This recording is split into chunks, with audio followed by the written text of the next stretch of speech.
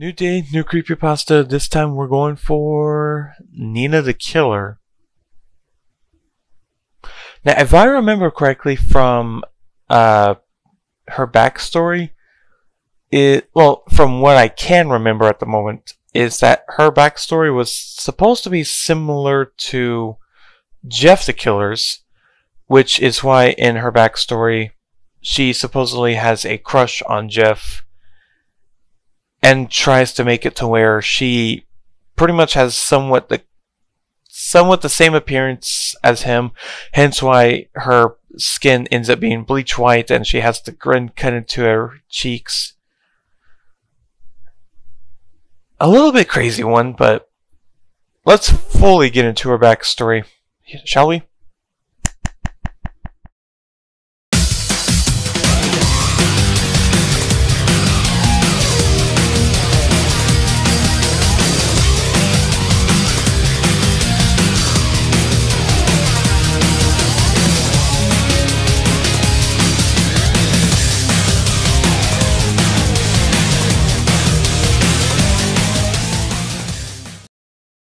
Alright, I think it's about time we got into the backstory for Nina the Killer. Right off the bat with a notice. This is an example of what you should not make your character into. Nina is an example of what a blatant, mediocre creepypasta Mary Sue looks like. It lacks any creativity. Stop making the page move, you stupid ads. It lacks any creativity and originality and is just a carbon copy of an already existing creepypasta, Jeff the Killer. Please do not mistake her as an actual series creepypasta because she is just a spin-off pasta OC. Really? Because there are some people that still like to think of Nina as her own creepypasta story. It's just that she's a diehard fangirl of Jeff the Killer. That's the storyline that most people like to go with. Also, why is this highlighted? I'm not going to worry about it. Go to sleep, my prince. Nina the Killer's most famous quote. Nina the Killer, or Nina Hopkins, is the titular main antagonist of the creepypasta story of the same name, Nina the Killer. Nina was once a normal fangirl of Jeff the Killer, but turned into an insane and remorseless serial killer after one horrible day at school. Wait. What is this? Warning. Any cuts the creator has made will be taken into account. The story summary has been made to be as accurate as possible to the originally published.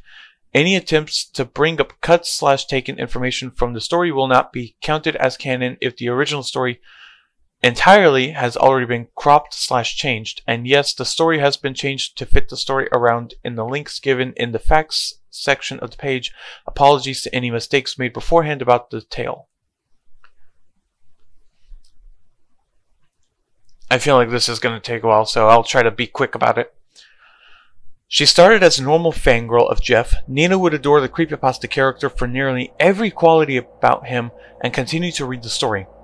Chris wouldn't mind the obsession and would look up to his sister. They both got along quite well, with the occasional nickname Nina gave Chris, like Prince, for his appearance being oddly similar to the common fairy tale.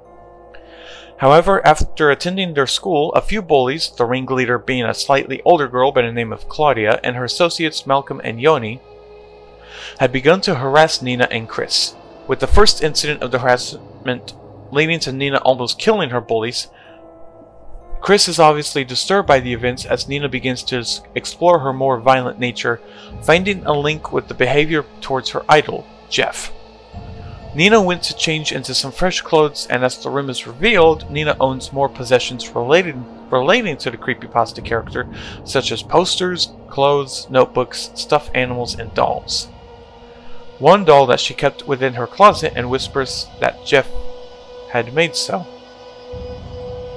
After returning to school, a letter was found in her locker detailing how she was caught in the act of attempted murder, but was instead complimented for her extreme skill. No signature was found on a note, but Nina seemingly knew the culprit behind the message given to her. During the second incident with her bullies, they decided the smartest decision was to make was to quickly kidnap and beat Chris up before returning him to Nina after lunging him out of a car.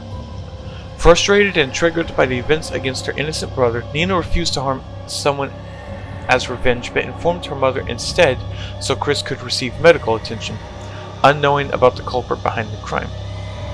Nina then decided to stay off school for a few weeks to help her brother recover from his internal and external wounds.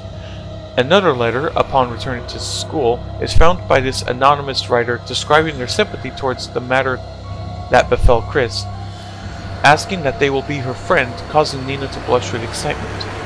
The day goes as usual, with picture day arriving and Nina doing what many would assume, dressing similar to Jeff the Killer. Okay. So far off to a hard start. The day had passed, but by the next, the trio eventually found Nina and Chris, and Claudia at this stage had a more harmful weapon than a knife, a gun apparently. They chased Nina into an abandoned house nearby, leading to an almost fatal shootout with Nina successfully dodging the bullets fired at her and escaping into a bathroom. But, much to Nina's horror, Claudia begins to mention their attack to Chris, which is the ultimate trigger to break Nina's sanity. Finding an iron rod to attack back, she first strikes Yoni's head, causing blood to splatter everywhere in the process. Malcolm and Claudia, shocked and disgusted by her terrifying look of insanity, take a few steps back before Malcolm becomes her next target. Nina and Chris leave the horrific scene, where she later on decides to find any bleach to mimic Jeff's disfigurement. To Nina's surprise, and the audience's, Jeff finally makes his appearance in this scene. He informs her, while holding the bottle of bleach in his hand, that she has the potential needed to become a killer like himself. So, with his assistance, Nina begins to set ablaze as her screams echo throughout the house, leading Chris and their mother rushing to Nina's aid. As the result, a bucket of water was poured onto her to stop the fire spreading further across the face/body before an ambulance was arrived to carry Nina away to recover from her wounds. She woke up with bandages around her face. She walked to what she thought was a mirror and started to unwrap her beautiful bandages. She finished and saw herself in the mirror. She had almost white skin with a leather-like texture. I'm beautiful, but not done yet. She punched the mirror corner and picked up a shard of glass. She started to slit the creases of her mouth just like Jeff. There it is. Her mom walked in, horrified about what she had seen. Aren't I beautiful, Mommy? She asked. Her mom screamed and started to run, but Nina was too fast. She took the mirror shard and slit her mother's throat.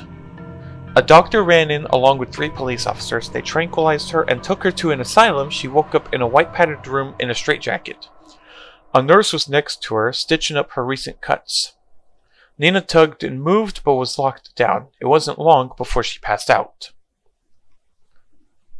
She woke up another time, but in a different room and with no jacket. It was an empty room with a window covered by bars, an iron door, and a small white bed. Nina had gone fully insane. She ripped apart the mattress, getting a spring and calling for help. A doctor came rushing in, and she slit his throat the moment he came in and ran. She was fast and bolted for the door.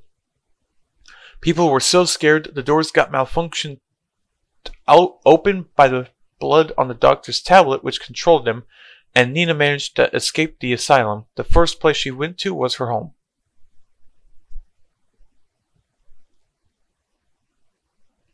She got there and beat on the door. It was around 3 a.m., so she had an advantage. Her father came to the door and was immediately shocked to see who was at the front door. His daughter, stitched up on one side of her mouth, white and leathery, and standing right in front of him. He tried to shut the door, but Nina pushed him back, and he fell on the corner of a table, got cut by it, and bled to death. Then she grabbed a kitchen knife and headed upstairs. She entered Chris's room. Do you want to join me? She asked Chris. He woke up and gently shook his head. She nodded and said, Good, while plunging the knife deep into Chris's chest. Covering his mouth with her hand, before her brother took his last breath, she whispered, Go to sleep, my prince, before running out the house in search of her one and true love, Jeff.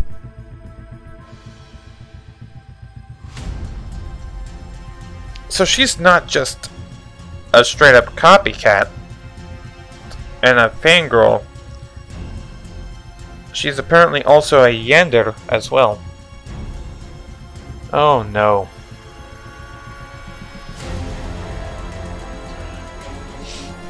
Nina's appearance is identical to Jeff's, emulating his pale white complexion and Chelsea grin. But instead of having burnt off eyelids, she instead sewn her eyelids wide open. In a canon story, she is described as wearing a fuchsia-colored hoodie, a black miniskirt, red and black thigh-high socks, and purple Converse shoes. Her hair is jet black and is tied into a high ponytail in a bright red bow. Her hair has a single magenta streak, which she dyed herself. Before losing her best friends, she was a happy, sweet, social girl. When the two best friends died, she became quiet and less social due to the bullying. After finding out who's Jeff the Killer, she became insane and isolating herself. That changes after going to an asylum. She then started talking about unnecessary topics like a wall and going even more insane. She finally broke out of the asylum and met Jeff, but that wasn't pretty though. To this day, she still wants to find Jeff. She tends to dress like Jeff to try and think like him. She'll do anything to find him. Oh boy.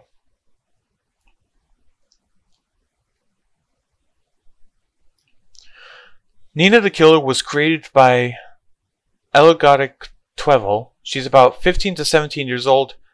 Like Jeff, Nina also uses a kitchen knife to kill. Before going insane, she had light ivory skin and light brown hair. Her enemies are Clockwork and Jane the Killer. I was definitely expecting Jane the Killer, but I was not expecting Clockwork. Why is Clockwork an enemy? I have no idea. She likes the sight of blood and killing, a somewhat underestimated creepypasta. It's much speculated that Nina knows about Jane the Killer not liking her.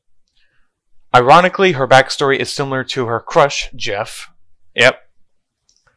The original story was written in Spanish, which can be found here. I'm not clicking that because I can't read Spanish for the life of me. And the translation into English can be found here. I'm not going to bother clicking on that because I want to make this as quick as possible. She has a 2021 version, which was revamped by her original creator. Okay. Yeah, alright. So remember, we got this picture of Nina, the red and black thigh-high socks, black miniskirt, what did it say the color was again for the hoodie? I'm so dumb. Fuchsia. So it's fuchsia purple, it looks like. Pretty much, obviously, of course, the first picture to show up in the search is the one from the site.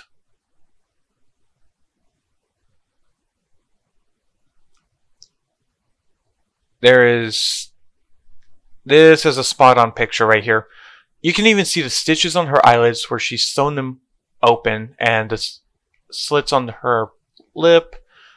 I can faintly see the purple streak in her hair too, right there. Okay then, there's this picture too, where it shows Jeff and Nina next, side by side with each other. Oh, just these two alone look like they're about ready to have a fun time killing in the night. Hey you, yes you, behind the camera. Thanks for sticking around till the end. Hey, this entire month of October 2022, there's going to be one creepypasta video a day throughout the entire month. So, if you don't want to miss the chance of catching the next one being uploaded, make sure to hit the subscribe button down below, ring the bell for notification. And if you really liked this video, make sure to leave a like on the video as well. Put a comment down below, tell me what you thought of it. But other than that, I'll see y'all in the next one. Peace.